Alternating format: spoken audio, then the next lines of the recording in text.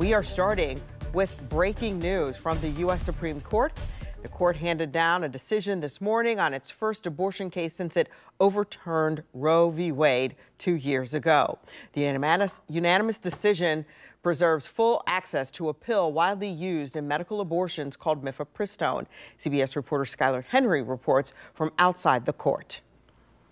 The U.S. Supreme Court ruled that the so-called abortion pill mifepristone will remain available, saying the plaintiffs lacked standing to bring the case. The first thing the court says here is don't walk into our doors unless you have an injury, unless it's caused by the government action that you're complaining of, and unless it can be remedied. A group of doctors opposed to abortion sued the FDA after it eased restrictions on the pill mifepristone, making it more readily accessible.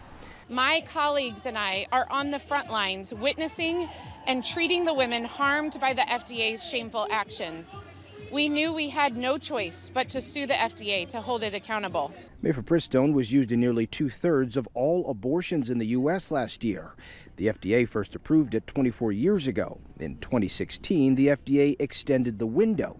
Women can take mifepristone from 7 to 10 weeks. And during the pandemic, it said an in-person doctor's visit was not needed, allowing mail-order pharmacies to ship the drug nationwide. The data are very, very clear that mifepristone is extremely safe, extremely effective. Over 100 peer-reviewed journal publications have shown this over and over again. This is the court's first abortion decision since the conservative majority overturned Roe v. Wade 2 years ago, though their opinion here is centered around the plaintiff's lack of standing rather than reproductive health.